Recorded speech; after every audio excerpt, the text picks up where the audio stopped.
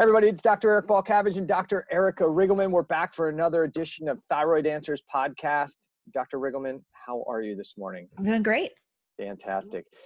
We have a special guest on today. This is Alexx Stuart, and she's coming to us from down under. She has a whole world or a whole life centered around low toxicity. So she's got the Low Tox podcast. She's got the Low Tox website. She's got the Low Tox Life book. She has everything low tox. So if you've got toxicity issues, and this will tailor right into the podcast we did the other day of how toxicity is a challenge and a problem in our life and how it impacts not just thyroid physiology, but really every aspect of our physiology. So Absolutely. Alexx, welcome to the Thyroid Answers podcast. How are you today? I'm really great, thank you. I'm wrapping up my day just as you guys are kicking off yours. Had a mean session of tennis this evening, a great finish to the week, and I'm ready to chat to you guys. Awesome. So you've got the Low Tox Life ensemble of things going on, and you're primarily Australia, but now you're kind of trying to take over the US. So why don't you give the US listeners and the people who aren't Australian, who maybe don't know you, a little bit of background about you, how you got into this space, and then we can dive into some really good questions on how our lives are surrounded by toxins and how they may impact our physiology. Thanks, Eric and Erica. I am someone who has always been quite justice-oriented, right? So I was that kid who was head of the environment committee. I joined Greenpeace first day of uni. My teenage bedroom had, I had done a Martin Luther King mural, "Prejudice is Ignorance," and I just wanted the world to be a better place, as so many young people do. And then what happens? A lot of us get into our 20s, you start working, you get the serious partner, you start thinking about that societal checklist, and it just kind of takes over your life if you're not careful.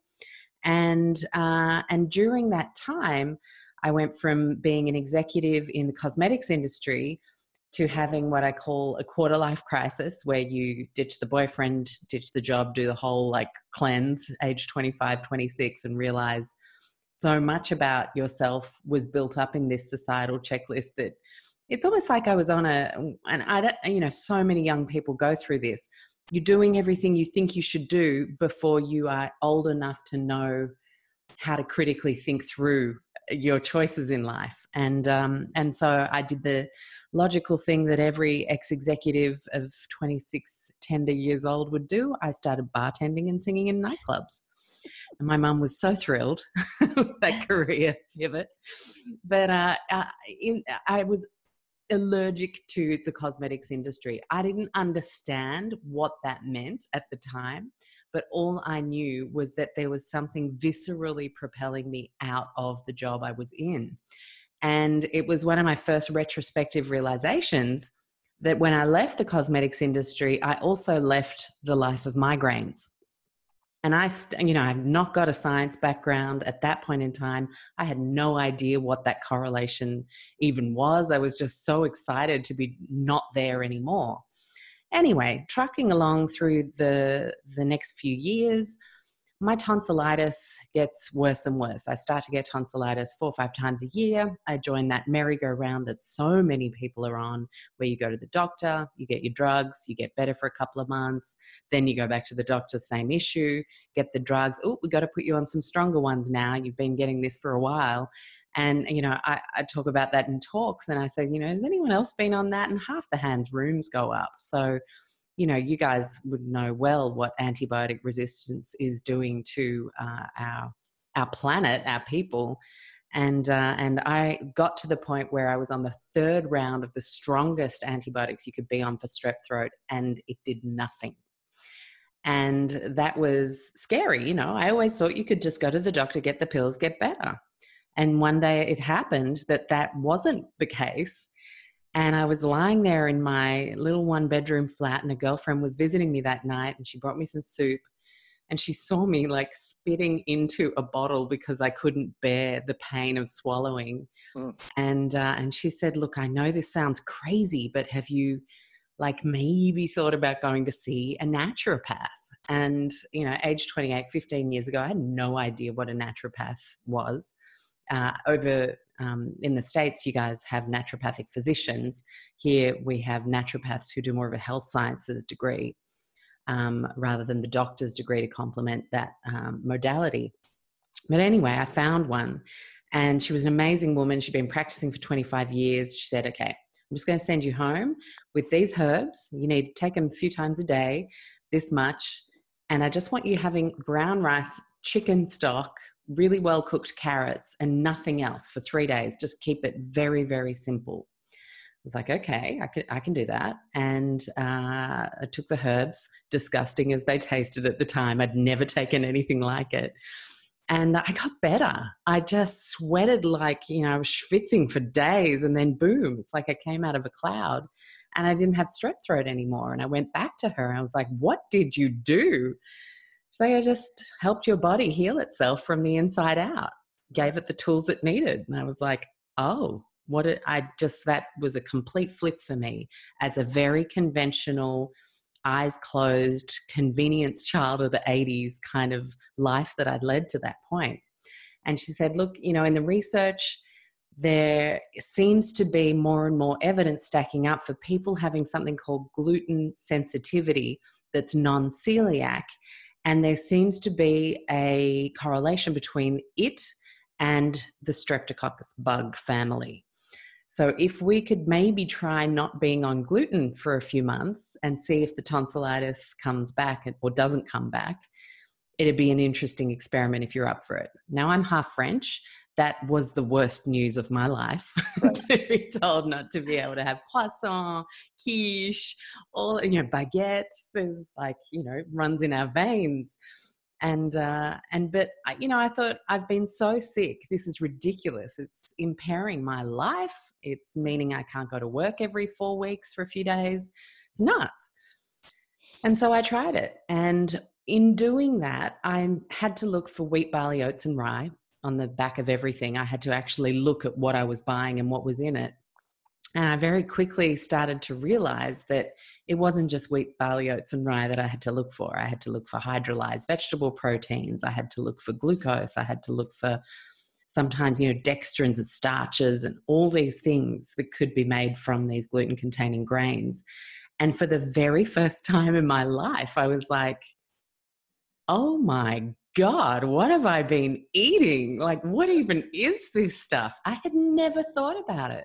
I was one of those people who genuinely was thankful to the food industry for packaging my breakfast up in a neat little, box and making it so easy for me to be eating my breakfast right. on the run. All of that messaging just fed right into my psyche so perfectly, which they want, right? That's exactly right. What they want. But it's making us sick. And I started to realize this as I got better and better and better, simply abstaining from what I don't believe necessarily is just gluten, but all of the crap that came with the packaged food I could no longer eat because there was also gluten in there. So it really, it was a double win in terms of what I was removing from my diet for me. And I don't believe gluten's evil. I don't think everyone needs to be off it. There are some incredible ways to enjoy whole grains properly and traditionally prepared. But for a large portion of us, it seems to be inflammatory. And, if you could get a bit creative and learn to do other things, then why not? And I see it as a gift because it actually got me learning how to cook. As a Frenchie who didn't want to give up taste and flavor, I had to figure out how to make a beautiful quiche with gluten-free grains and flours. So I started using almond meals and coconut flours and how they work together and joining, putting a little bit of tapioca in. And I got really excited. And that's really one of the infant stages of the Low Tox Life being born, just starting to help people realize that if they've been told they have to quit gluten, it's going to be okay, guys. You can use these beautiful, nourishing flours instead. You can still have the odd treat and on a birthday and a family barbecue, and then just enjoy good whole food. Because the further I went into my investigation, I didn't want to be there like with an app and, typing in all the numbers, trying to figure out if that additive was safe or not. I just thought, screw all this stuff in the middle. I'm just going to shop the produce section. I don't even need to do much guesswork there. But then, of course, You have to whole ask nother, yeah, about the farmer and how it's, you know, all that kind of stuff. So it's a piece by piece journey. And for anyone out there who is just starting out, it really is about developing a vocab, and it takes a while to get that vocab happening. So please be patient with yourself. If you sometimes, you know, you listen to podcasts and they can be really intense, it's a whole bunch of new information.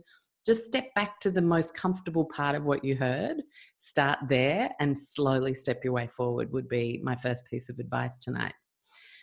So I love your journey and your story, how you had to educate yourself. And I think that that's important to understand, and for people to, you know, because I tell people all the time, yes, let's try to reduce toxicity. Let's get off the gluten. Let's get off the processed food.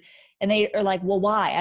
They don't understand why. It's really hard. And so you taking that initiative to learn and make that next step, I think is huge in you realizing, what is all this stuff? I don't even know what this is. Why am I putting this in my body? Usually once that light switch flicks, people get it and they become more motivated. They want to learn. They want to cook. It's getting people to flip that switch, I think, is really huge. It's my favorite thing to do for people. I love it. But often people get into this realm and they become very overwhelmed and they think everything is bad. So I'm afraid to do this, and I'm afraid to eat that. I'm afraid to buy this. What advice do you give people who are starting out in this journey to not get overwhelmed? It's such a great question, right? Because, you know, if you think about our diet culture, and it's been going for a while now. Like, I was a child of the Oprah generation, and my mom was just joining a new diet like every few months. We were doing Suzanne powder, and then we were on the next one, and all of our food changed at home. So I remember that, but I remember her poring over all these books and trying to get it right. And then you sort of realize it's hard, and then you realize you're not doing it as well as your friend, and then you start to feel guilty, shame, all that kind of stuff. And I just think guilt and shame, we have no time for that, when really we have to honor the fact that we're doing our best and we're actually moving forward. Even if it's the tiniest little baby step, we have to honor that that's an awesome thing that we're doing, moving forward one little step. So when you feel overwhelmed, for me, the best thing you can do is to go back to the last place you felt comfortable and just maybe add something slightly more incremental, rather than feeling like, oh my gosh, I've got to cut like all cheese. Or, you know, if cheese is your favorite food, that's going to be really tough. And we actually talked about this when you were on my show, Eric, about the baby steps that sometimes you need to work on. Yes, that might be the end goal for that person because their biochemistry or a particular allergy they have or whatever. But how does it look this week? What does it look like today?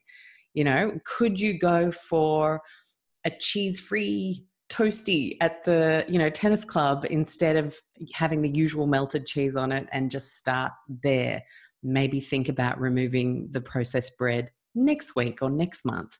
You kind of, I think it's about really celebrating your wins and making your wins quite small so you feel like there are wins going on the board. And I will also say in terms of motivation and getting enough fire in the belly, because that's a big issue. Like, if you just touched on it then, Erica, when you said sometimes there's so much to take in and the overwhelm steps in, I prefer anger.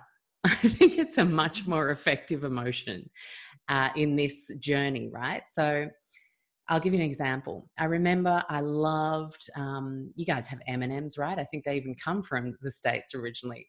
I loved really bad stuff. Yeah. Good, bad, I bad, loved right. the peanut M&Ms. They were so good, with their crispy little shell, the pretty bright colors. Never mind all the petroleum and everything I learned about them. But what I decided to do was, I was like, I'm going to find something to hate about these. And so I just studied everything. I studied what the colors were, how the colors were made. I studied the type of chocolate it was, the child labor and slavery that was happening behind closed doors. I looked at peanut farming and the amount of toxins and mold that can be found in that type of farming. Then I looked at the statements, the annual income report statements of the CEOs of that company, the shareholder statements, and I started to realize, whoa, the CEOs are earning like $50 million a year, and then they've got child slaves. Like, this is the most horrific, tiny little confectionery ever. And so instead of it being, no, I shouldn't, I'm trying to cut down, like I'm trying to be really good right now, I'll say no to the M&Ms, it becomes as if I would flipping touch that and everything it represents. So I think a bit of anger can be really healthy when we actually look at the biggest possible picture of the things we're trying to move away from to motivate us to go, oh, look at that beautiful tomato salad, fresh, and that gorgeous farmer Dave and his wife made this stuff. And it's just also warm and fuzzy, right, when you compare the two. And that can be a really exciting wake up for people. Alex, you must have missed the commercials on TV, because usually it's the dancing M&M with his pants down. Oh, yeah, no, I remember the little guys with the white gloves. Yeah. So let me take a little step back here. So for our listeners, right, they're struggling with thyroid issues. They're doctors maybe who are trying to help people with thyroid issues. Maybe their thyroid they've been told they don't have a thyroid issue. Maybe they've kind of learned what we've learned, that, hey, thyroid physiology really starts in the cell, and that when we start to have symptoms, it's a cellular issue. But now we jumped into this toxicity thing, and we're talking about food, but let's kind of break this down a little bit. Why, we typically talk about stressors, physical stressors, chemical stressors, emotional stressors, microbial stressors. So we're talking maybe more along the line of environmental, chemical stressors, right? When we're talking low tox life. Why would you tell most people that, hey, there's a concern about what you're consuming and eating? Why is that important from a health standpoint? Like, there are some people who are as Erica said, just over the top neurotic about not getting toxic anything. And there are people who are like, it's no big deal. You only live once, Twinkie, right? So why is this so important? If you could just give, like, in a very short, like, why is it important to be concerned about the toxic, the chemicals in your food, in your life, in your surroundings? Why is that so important? Well, I like to think about how the human body was designed and the kind of world it was designed to live in. And it was a very different world to the world we live in now, especially the world of the last 100 years of so-called progress. And we've made some incredible progress in terms of life expectancy and not dying from horrific plagues and things like that, sure. But there's been a lot of progress, I should maybe say, for you guys. But hopefully my accent is endearing to anyone listening. And the progress that's happening is actually counter to our biology. And so what happens over time, and we see this in the X generation, the Y generation, as they hit their late 20s and 30s, we see it with the baby boomers happening in their 60s and 70s. We see it with our kids, unfortunately, in that next generation. Everybody's body is just going, time flipping out. I can't do this anymore. I've got this incredible organ, the liver, and it's this amazing processing machine, and it knows how to send this stuff that way, produce a bit of this, make a bit of that. But we're surrounding it through what we put in our mouths, through what we put on our skin, through what we breathe in our homes. Our homes, by the way, that we're living in and spending time in quantities of time greater than ever before in the past. We used to be outside a heck of a lot more. And all of these things are happening to us now that weren't. And so our beautifully designed systems are just freaking out. And I mean, autoimmune conditions is probably the best example of that. We are freaking out. Our livers are getting clogged up. We're starting to have to look at how we can optimize them. We're starting to have to do all these detox protocols. No one needed to do a detox protocol 200 years ago. We just needed to know what the poisonous plants were and the non-poisonous plants were, and kill an animal every now and then for a feast, and we were good. So it's a much more complicated world, and that is why we need to become literate. Often at talks, someone will put their hand up and they'll say, I always get this from my mother-in-law or my father-in-law or my grandparents. We never had to worry about any of this in our day. But I mean, if you take something like the humble McDonald's fry and you look back to pre-1984, when I used to go as a kid, it was cooked in grass-fed beef tallow. Mm-hmm. Now a McDonald's fry is 19 different ingredients. Yeah. And I'm pretty sure there's no grass-fed beef tallow in that ingredient list. Hydrogenated oils, strange perfecting thing, lethal herbicides that farmers have to close themselves up inside their house for a couple of weeks after they've sprayed the fields. Some really horrific stuff. So I think the McDonald's fry is a great little example. Or you look at a Laffy Taffy, and you think about the original Laffy Taffy, and there were no genetically modified soybean ingredients in that original Laffy Taffy. So everything's changed based on all of these things that we've added in, and we call it progress, but unfortunately it's just progress for profit and not for the health of humans or our planet. So that's why we're struggling, and that's why we need to get a bit of literacy around what these toxins are in our food, what they are in our environment, what they even are in the interiors we choose to furnish our homes with, and just choose better. It's really that simple. So it's not scary. I hate fear-mongering. It's really just about learning a better choice that can be made with all of our daily choices. Yeah, I think it comes down to your overall toxic load that you're placing upon yourself. When the load gets too heavy, then you start to have issues. And specifically talking about thyroid, we know that it's the load that your body takes on. And then eventually when it can't accommodate anymore, you're going to start to have those stressors that can affect cellular resistance, and you start to get thyroid symptoms. And so being aware and knowing what that load is, there's a lot of things in our environment that we honestly can't change. And so you want to work on the things that you do have control over and stop stressing about the ones you don't have control over. And I think food, gets harped on, but it's one of the easiest things that you have control over. And so Can you speak to, we know that real food is probably the best choice, but what are some of the big food additives or the way that things are packaged that can cause major toxicity in the body? Great question. And you mentioned the word packaging, so I'll start. A lot of our pantry staples, for example, are packaged in soft plastics. Soft plastics often contain BPA, and they often contain phthalates, PHTHALATES, for the nerds out there who like taking notes and checking in on things afterwards. But these plasticizers mimic the structures of natural hormones, right? And they have a disruptive effect on the entire endocrine system, which of course includes our thyroids.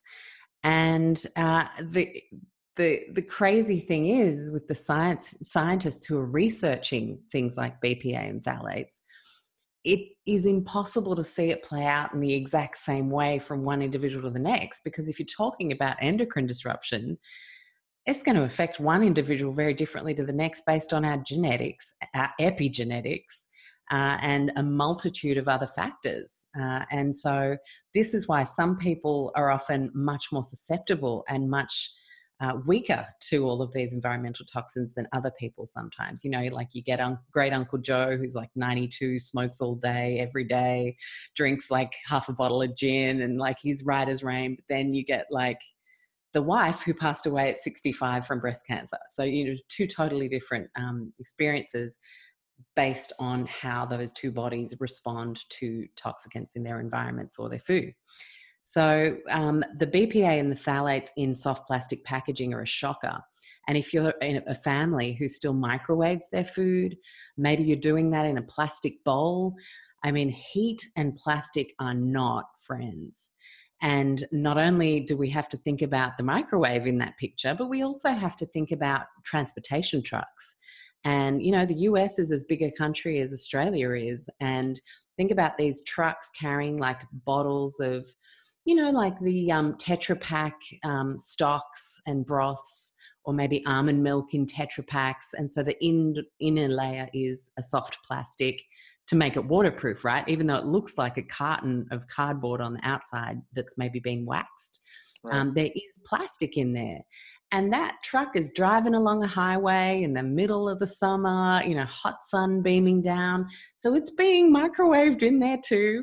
And what happens when plastic and something inside the plastic spend time together, thanks to the heat, things start to leach out of those packagings into the food. So heat is one of the major ways, but the other way is also time. So if you actually just say have a packet of something sitting there in your pantry for a few months before you use it, time is also a factor in plastics leaching into our foods. So for me, plastics and foods, wherever we can possibly, even if your favorite brand comes in plastic, get it home, chuck it in a glass canister, a nice flip top jar or something like that. And that's how you keep it once it's in your house. But we really want to try and minimize the amount of plastic we use. Definitely want to stop using plastic wrap around our foods, that stretchy, super thin stuff. That's some of the highest containing endocrine disruptive chemicals in those sorts of really soft, stretchy, shiny plastics. So for me, that would be the major one with how we're exposed to this stuff in our food. Yeah. So the big challenge is, and when we're talking about the products you're buying, and you're talking about, hey, we've got plastics, they leach into the system.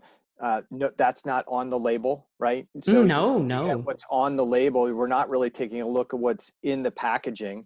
We're seeing 5 minutes to cook, gluten-free, right. And you think, oh, this is amazing. It's exactly what I need, but we're not thinking big picture. And so we see those things, and as you're talking about the trucks, the one of those things we drink the most, where is water, right? And we've got, cartons and cartons and cases of bottled water sitting in a hot truck for days, maybe, or in a warehouse, and it's just getting heated up and all those chemicals leaching in. And we're thinking, hey, I'm drinking plenty of water, not realizing what's in that water. And if you look at the company's thing, they'll tell you, hey, this is all clean, it's all been tested.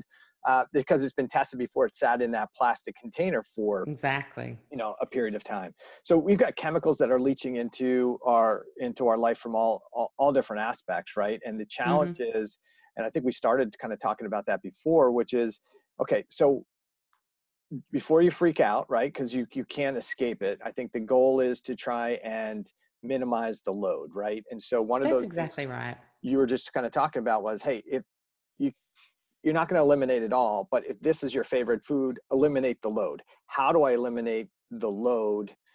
Is by, hey, if this thing comes in plastic, I'm not going to let it sit for more time in plastic. I'm going to kind of get it into something where I'm going to get less exposure.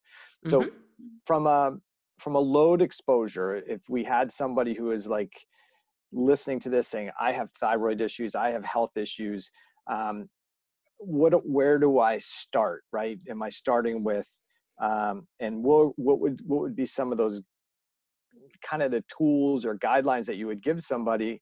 Do I start with my food? Do I start with my home? Do I move out of my house? Do I start with my water? Do I start with my beauty products? If you are starting with somebody who's, naive to the whole idea that there are all kinds of toxins in almost everything, can't get rid of them, where would you have somebody just kind of start so they don't freak out? Because I think we've all seen that, right? You start to tell somebody, hey, what's in your shampoo? What's in your skin products? What's in your food? And they're like, well, forget it then. I mean, I'm not doing anything. Exactly right. It's so true. Or they have the other issue, well, I'll just do a detox. Well, what are you detoxing? I mean, if you're filling the sink up, right, and then you're draining a little bit of stuff out, you're still going to have a flood. So the cheapest way to detox, and I think you lean to that, is stop putting the load in and then let the body do, because the body's a pretty cool thing. It can handle a lot of stuff. Yeah. So how would you give people like initial recommendations of where to start without getting overwhelmed? Great. So my number one tip, to just cap off from the food section, is to think about how many products you buy and think about how much produce you buy, and put your products on one side of the scale and put your produce on the other side of the scale. And we want to try and tip the scale to produce and make it less and less products over time. So before they freak out about organic, non-organic. Exactly. Forget all that for now. If you are eating a lot of products, That's where we need to work first. Then you can look at how you cook it, where it comes from, all of that kind of stuff. And I know we don't have huge amounts of time today, but I will say that much. Just focus on getting great produce. And if you can get to a farmer's market, even once a month, just drive and get that connection happening with your farmer. It will change your life. It really, really does just remind you of good, wholesome values and start to appreciate what's on your plate more, because we've stopped appreciating cooking and what's on our plate completely. It's just eating's this thing we got to get done. You know, it's beneath us to cook. And then from there, I would really look at the pillow next, because we spend 8 hours, well, hopefully, especially if we're looking after our thyroids, like squished right into that thing and breathing it in night after night. I don't even know how many breaths we managed to take in 8 hours, but it's a lot. And if we have got an old pillow, or if we're breathing in microplastic dust because we've got a polyester pillow, maybe we can't be bothered drying our hair before we go to bed sometimes, so we just go to bed with a wet head of hair onto the pillow, and we've started growing molds and fungi in that pillow. Or maybe we haven't had that pillow see the light of day and get some sunshine on it in over 2 years, and we have a dust mite infestation in that pillow. So there's a number of reasons why I truly believe that our pillows are an extremely important part of our toxic load, because of how reliably night after night we spend a very intimate and long amount of time with them. Check your pillow and switch it to a natural fibered pillow. Maybe go for a pure natural latex. Maybe go for wool. Wool can be contentious depending on the person, as can latex. As about 1 in 100 of us have latex allergies. So it may take a couple of goes. The best thing you can do in a store is to just sniff some of the trial ones and see if you have any alarm bells go off for you. I personally am a huge fan of an aerated latex pillow. It has lots of holes in it, keeps lots of air coming through the pillow. The only thing with latex is you definitely don't want to sun it, because sun breaks latex down. So just a bit of shade outside, a bit of air once a fortnight, once a month, keeps your latex pillow in mint condition. And then vacuuming it with a HEPA filter. So that helps you actually clean the pillow out, and it also cleans anything that comes out of that pillow. But we don't spend enough time thinking about our pillows. And it's not to freak everybody out. I'm sure there might be a few people like ferociously Googling new pillows like while we're talking here. But it's just a fantastic win, right? And who doesn't like shopping for a nice little bargain they find on the internet? And just, you know, treat yourself to a pillow as your next big change, because it'll really change. I mean, you know, and with the background you have, Eric, you want people sleeping on good pillows for their spine, never mind all the toxicity. So it really is just one of the most fantastic key things you can do for both your physical health from a structural perspective, as well as your toxicity load. And then the next one I really think is water. And really, I mean, water probably comes above your pillow if I'm to think about it. But because we just drink liters and liters, it's even more intimate than being against. It's actually going inside us. So it's right up there with our food choices. And I mean, you would know, of course, guys, that thyroid and iodine, you know, pretty important relationship. But then fluoride and iodine are on a little seesaw together. And if we have too much fluoride, then our iodine can dysregulate and we can end up in deficiency. You know, I don't care what side of the fluoride debate people are on out there. Please just do your own research. For me personally, I came to realize that while I'm happy to have naturally occurring fluoride containing foods from soil, as it is balanced out by nature, I definitely don't feel comfortable being force medicated fluoride at levels that I haven't been able to in any way, shape or form test as safe for my body. And if you look at some of the toxicity reports around neurotoxicity, IQ in certain populations that have been tested, as well as the thyroid epidemic, I think we have something like 20 million Americans diagnosed every year with some sort of thyroid issue. Folks, that ain't normal. We've got to start looking at some of the things that are competing with the key nutrients that our thyroid requires. And for me, fluoride it's right there in the science, one of the big ones. So if you can get a great water filter, I think that's just going to go such a long way. I know you guys have the Berkey brand in the US. That's a great water filter. Waters Co. is another favorite of mine. There are some really great options these days. And not only are you filtering out the fluoride in some of those fluoride removal systems, but you're also able to then remove pesticide runoff, herbicide runoff, other things that impair our thyroid function. Flame retardant runoff. We know that flame retardants compete with, I think they actually prevent T4 from being transported in the blood. That's found in trace in our water, most tap waters. So yeah, the water, the pillow, those are two really big wins we can make. And just on the point of budget, because a lot of families struggle with hold on, they're telling us to buy brand new pillows for the whole family. We got 6 kids, that's not going to be easy. This water filter costs $400. Well, how am I going to find that money? Channel your birthdays and Christmases really, really strategically from now on if you have budget issues. I can't tell you the amount of things I've been able to swap over to by saying, I don't want your pretty little scented candles or your token hand cream, whatever else it is you're going to try and give me just to tick the box and say we got Alex something for Christmas. I want a $20 store voucher for this place because I'm trying to pull it all together and get something I really, really need for the house. And, don't be shy. I even send specific product links to my mother. So, if you don't have to try and do it all alone on the budget that you're on, you can get a bit creative around present gift-giving holidays as well. And I think those are three, food, eat the best food you can afford to buy, right? And start tipping the scale towards healthy, real food before you start worrying about whether it's organic, non-organic, all that stuff, right? Mm-hmm. Second thing, if we talk about water, definitely that's a key thing. And you talked about the fluoride, but it is all the stuff in the runoff. There's chloride, there's bromine, there's all these things. Absolutely. And EWG.org, at least in the US, if you go there and put in your zip code, it'll tell you what's in the water, and you'd be surprised. It can be scary. And the chlorinated products are those are the things, they don't get much attention, but those are the things they're dumping in to kind of clean things, disinfect things. And the chlorinated products will disrupt thyroid physiology as well.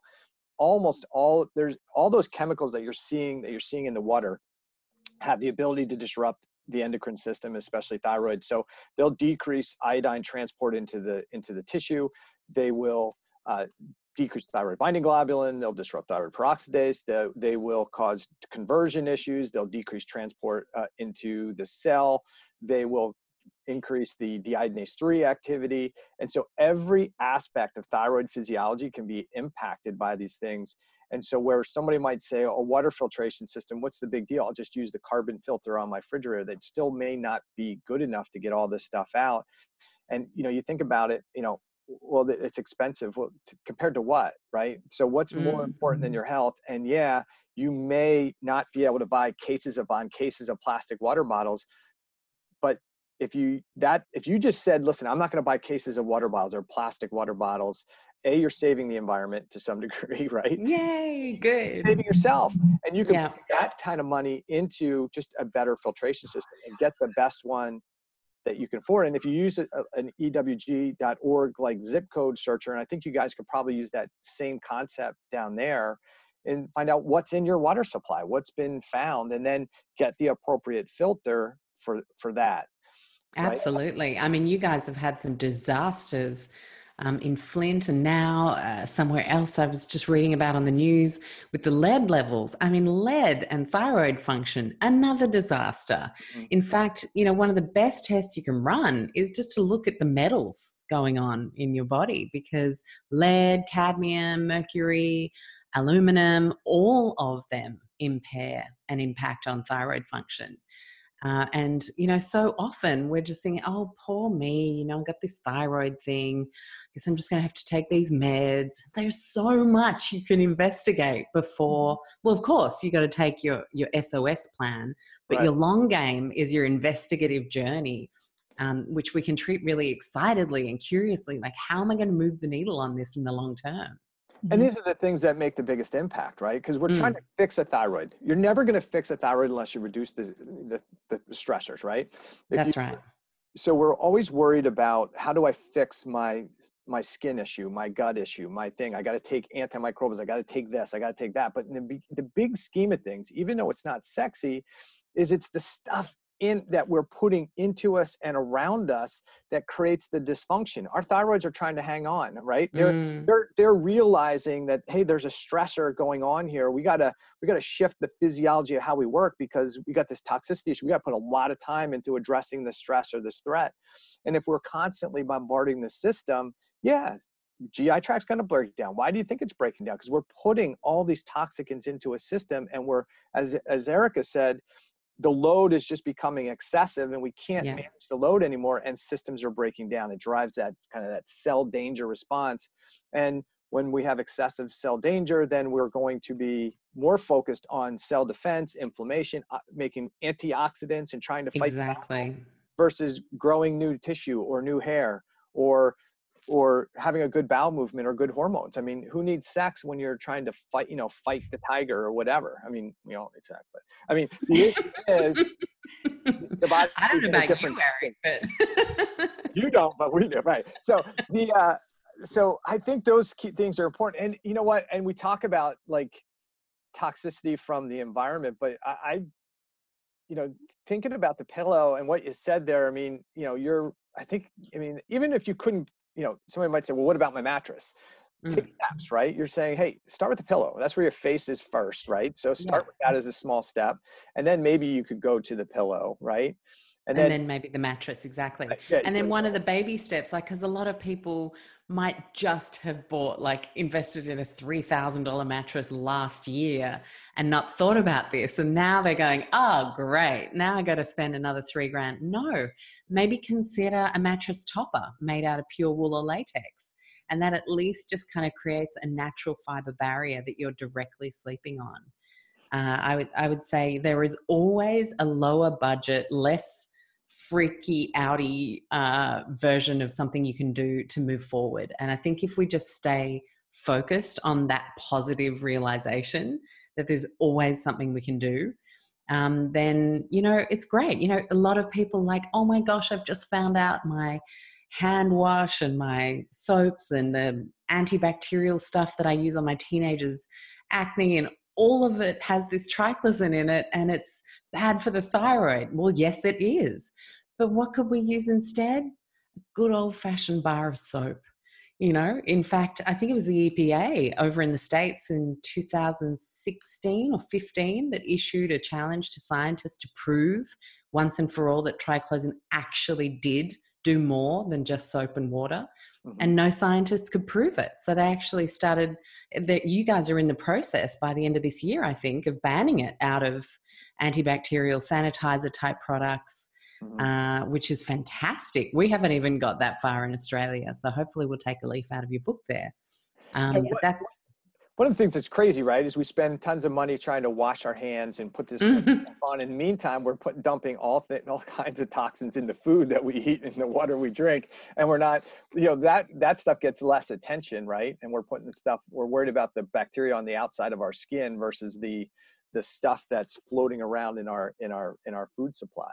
So the antibacterial myth movement has a lot to answer for. And largely, like, if you look at how that whole thing played out, it was marketers creating a problem that we didn't know existed so that we could go, oh my gosh, there's this problem. And then they could look like they come in and save us with all this amazing stuff that's 99.9% killing bacteria. And then we think, amazing, you guys are totally helping us out with this new problem that we have. We never had a problem. Soap and water, the science is there. It does just as good a job.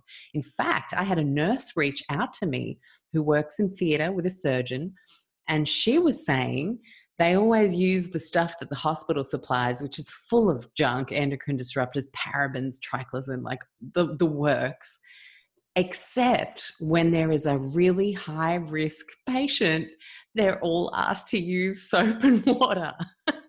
Isn't that crazy? That is crazy. And one of the interesting thing is, kidding me. One of the interesting thing is when you're using a lot of those, like, for example, Clorox wipes or even some of these, high chemical cleaners, you think that you just wipe the surface and, it kills everything. But if you actually read the bottle, it says that you need to keep that surface wet for at least 10 minutes. Like, you need to be wiping that same surface for 10 minutes for that to be effective. And who has the time to do that? And then you're leaving all those chemicals on there that are going to reduce your immune system. So if there was bacteria, you're that much more susceptible to getting, sick or causing issues in your body. So it's crazy that we use these products that are full of chemicals and we're not even using them right, when soap and water could have done the exact same thing even better. Exactly right. And then the soap and water doesn't upset our skin microbiome, our inner microbiome, our lungs, our eyes, all of those chemicals. And I don't want to poo-poo all chemicals. I hate the term chemical free because that's a huge misnomer. I mean, if you had a glass of water, beautiful filtered water this morning, you enjoyed a cocktail of chemicals. There are many good chemicals. So, but really to realize the ones that are disturbing our natural processes, our natural biomes, is huge. I mean, Dr. Zach Bush has done a lot of work to raise awareness on the critical importance of our microbiomes, and I love that return to nature, that return to stop being scared of microbes, because just like good chemicals, there are a ton of good microbes and we need them to be healthy. We need them to have healthy immune responses. So I think just returning to that basic soap to water is one of the most liberating things you can do, and often is a major cut down in plastic for people in their homes, which so many of us are trying to do naturally to do our part for the environment these days. So a good old bar soap is definitely the way forward. And I do just want to mention one more really good win that we can make, which is from our kitchens as well, which is our cookware. So a lot of us are familiar with the promises that Teflon made to be this fantastic miracle non-stick surface that things could just glide right off. But the technology is really quite harmful, and the PFOAs and PTFEs, the kind of newer, slightly greener cousin of the original Teflon technology, are really, really harmful to us and also impair thyroid function through breathing it in through the gases that come off in high heat. I mean, what do we do with frying pans, right? We heat things up fast and on high heat. So things off gas. And if you look in the veterinary journals, there is actually evidence to show that birds can be killed instantly breathing this kind of gas in. And they discovered that from budgies that lived in like little cages in people's kitchens. And you just think, wow, like how is this even legal, let alone sold as some wonderful thing for us to have to make our breakfast eggs easier to slide right off the pan. And again, just as we're returning to that soap and water, we're returning to grandma's beautiful cast iron pans. We're learning how to season them properly. And guess what? Your eggs slide right off. So I think, one of the most beautiful things about going low tox is that it's actually going old school half the time and just simplifying things. So while it might seem complicated that we've got to develop a new hate relationship with a lot of the stuff we've been using, on the other side, once we get over that, whoa, everything's just about to change, is how simple everything becomes. And in fact, I've found it to be a cost negative journey rather than a costly one, because you stop buying into all the marketing messages. You keep a hold of your basics. You buy things like cast iron pans that last centuries. And it comes back to buy less, buy once, buy well, those old school kind of wartime adages that don't sound so trendy and certainly don't make a huge amount of profits for big companies, but at the same time, they make our lives pretty easy and way, way less of a toxic burden than they are right now. So we go on for a couple more hours, but I know we're on a tighter schedule today. So you've actually put out a book, Low Tox Life, right? So until we get you back on the podcast, if somebody wanted more information on how to work on detoxifying their life, is the Low Tox Life book, that's a great resource. It doesn't matter where you're at, right? US. Does not matter where you're at. It is an international book, and I wrote it very specifically to be able to kind of help people choose their own adventure. You pick a page, any topic. You've got some really sweet little tips on how to swap from what to what, but it's not brand specific. But then all throughout the book, we have the resources URL that you then jump onto the Low Tox Life website, and you have your country and a few different options for where US, UK, Canada, New Zealand, I think as well. And we're just about to add a couple of European countries, France and Spain. So plenty of resources there. If people, look, it really is great, and it'll make you feel comfortable and excited rather than freaked out and terrified. Because I think the more freaked out and terrified we are, the less we tend to act, because it's like too hard basket. I'm just going to ignore all of that. And then we stop. So I'm big on helping people feel like there's always something we can do, and that's exciting rather than terrifying. And here's how easy it is. So you got a lot of nice little DIY recipes if you're a bit of a homesteader and you really like making your own stuff. That's in there. Otherwise, head to the website and then you've got some country resources. But if you feel like you need a bit of help, you know, sometimes we all just love getting into groups and kind of doing it together and doing a challenge. I do run the Go Low Tox course twice a year that I personally coach for 5 weeks. And that is stepping through absolutely every part of daily life with a ton of resources and personal question answer with me every single day. I think the next one's coming up in October, if anyone was interested in doing that one. Yeah, and the website's a great resource. There's tons of great information on the website, so you can get that information there. I would say the book, that's not Audible, is it? No, unfortunately, because there are so many recipes in it, right. Audible didn't take it on, because we would be saying, and here's me reading out a recipe. So that was a bit awkward. You'll have to you can get the e-download though, if you don't want to waste paper. I know there's a lot of people who are eco-conscious these days, and that's available on Amazon and Book Depository as well.